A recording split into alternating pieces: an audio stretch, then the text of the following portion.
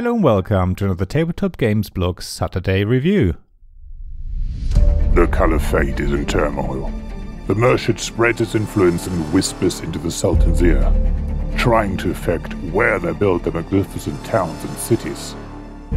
The warlord ravages the lands, plundering and destroying everything in their way. Nothing is safe, and everyone has their own goals.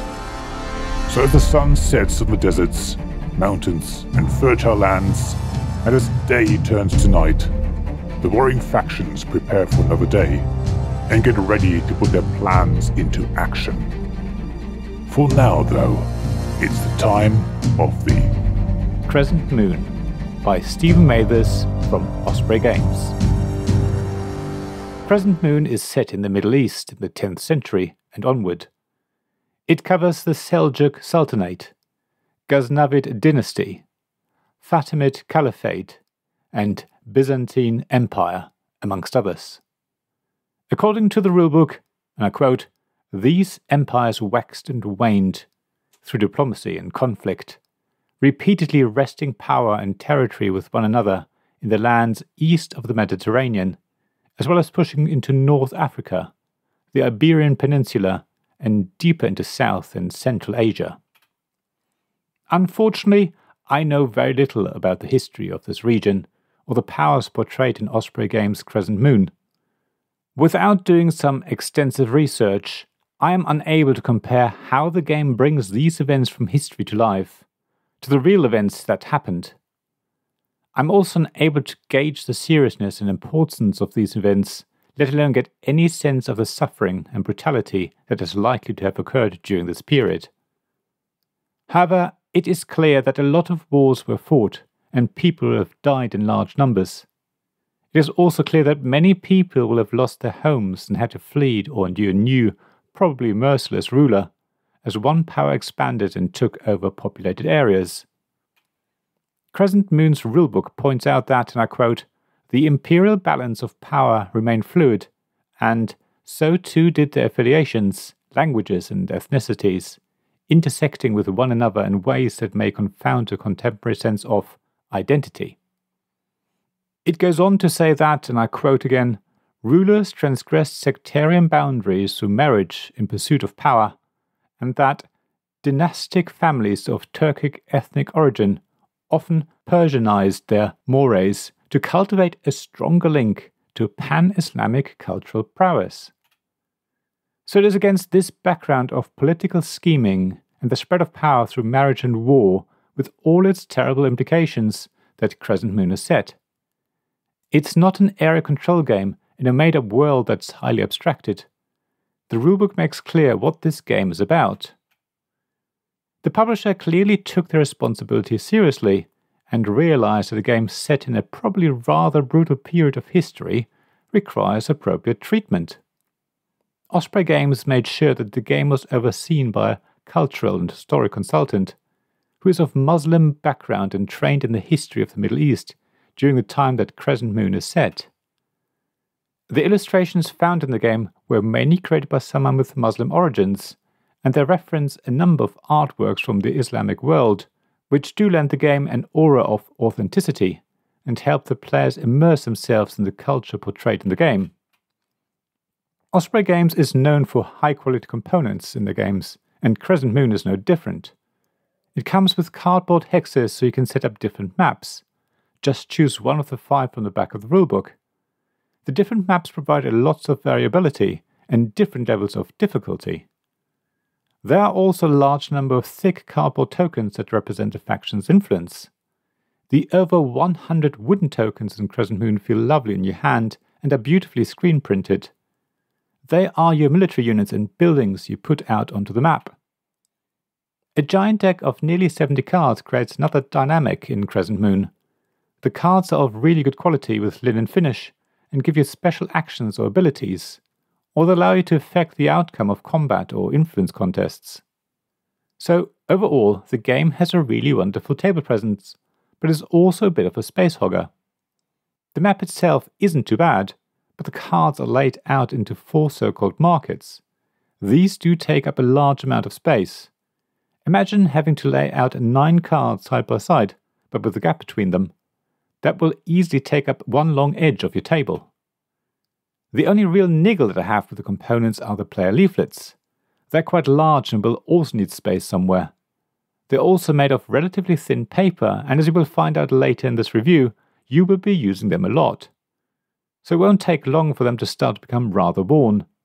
It would have been good to make these smaller and stronger. Crescent Moon is a glorious mix of area control, hand management and asymmetric factions. Some factions will have to work together to stand a chance of winning. So throughout the game, uneasy alliances with other players will form, but nobody can ever be sure when these are broken as the power on the map shifts. Every faction plays differently and wins in different ways. Even though many of the possible actions you can take on your turn are the same for all factions, at least in principle, there are also actions that are unique to your and maybe one other faction. So every player is given a 4-page A4 leaflet that explains all the faction's actions, unique or general, and all the other things you need to remember. Crescent Moon plays over a fixed number of rounds, or rather years as the game calls them. Each year gives every player 4 actions.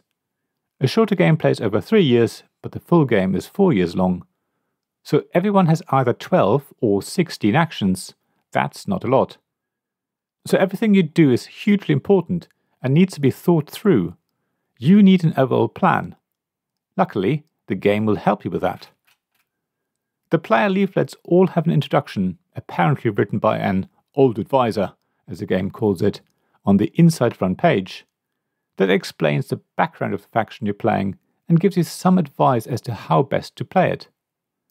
Every faction also has a so-called Year 1 objective, which is how you score points at the end of the first round, the first year. That's another way that the game guides you and helps you understand how you should play your faction. Crescent Moon is also very good at helping you track where you're at. There's a year tracker and a phase tracker. As long as the warlord, or another player, takes charge of moving these on, you always know exactly where you're at, and most importantly, how many actions you have left before the year or the game ends. It's very visual, and I loved seeing where we were at throughout the game. The map in Crescent Moon always starts pretty empty, but it doesn't take long for it to fill up and factions to start to get into each other's sphere of military power or political influence. Some factions ride this out intentionally, like the Sultan who happily builds their towns and cities in hexes controlled by others. Other factions aggressively spread out onto the map to take military control of as many hexes as possible. The Mershid mostly want influence in as many places as possible, so military might is only a secondary concern for them. All factions want to control the holy side though, as that gives everyone a good chunk of points. So be prepared to gain area and quickly lose it again. There's no space for a player to turtle and do their own thing. Crescent Moon wants you to be close up and personal with other players.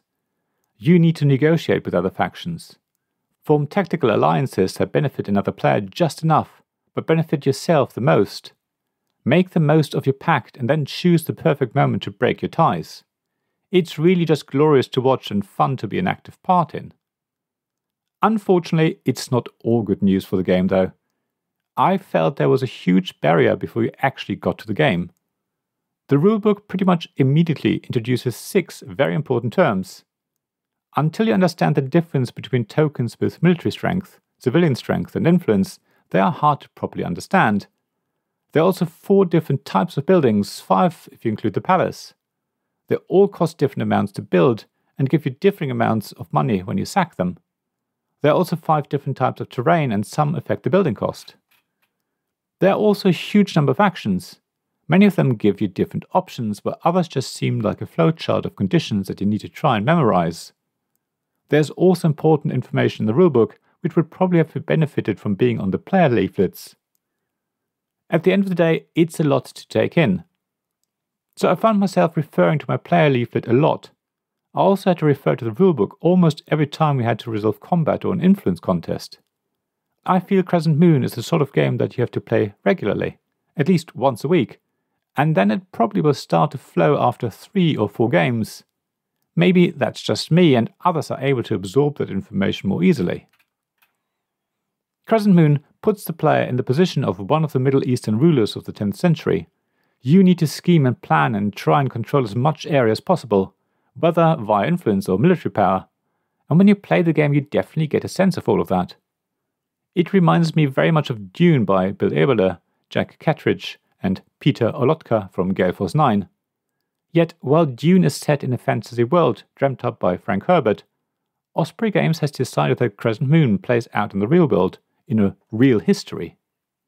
The former can distance itself from human suffering and the atrocities that come with empires expanding and conquering, as well as the concept of pre-arranged marriages. Crescent Moon doesn't have the luxury. The rulebook of the game says that, and I quote, Crescent Moon is more an abstraction of this particular period, the 10th century in the Middle East, than an approximation. It goes on to say that, and I quote again, historical accuracy and artistic freedom were ideals held in tandem with the pursuit of an experience that evokes the ebbs and flows of power, contingent even when change to the status quo seems unimaginable. So Osprey Games has focused very much on a positive playing experience, and not on the historical accuracy of Crescent Moon. The game intentionally creates gameplay that is removed from what actually went on in the 10th century in the Middle East, especially when it comes to the wars that were fought. After all, combat is reduced to moving wooden tokens and playing cards, then removing tokens from the board, just like many other games. At the end of the day, Osprey Games has created a game that provides a good 2 to 3 hours of shifting alliances, constantly changing military and influence presence, and lots of table talk. At the same time, Crescent Moon requires you to learn a lot of terms and rules, which means you constantly refer back to the rulebook and player leaflets as you play. However, if you persevere and put in the effort, you will be rewarded with an amazing experience. Just don't expect to learn much about the 10th century in the Middle East. Thank you for listening to this Tabletop Games Blog Saturday Review podcast. Please check the description below for links mentioned in this episode, as well as to the written version of this article on the blog. If you enjoyed this episode, please subscribe, give us some stars or leave a review. Please also tell your friends about me, and if you want to offer financial support, check out my Patreon and Ko-fi pages, links to which you'll find in the blog at tabletopgamesblog.com. So thank you again for listening, and I hope to see you again soon. This podcast was made possible by the generous help of my Patreon supporters.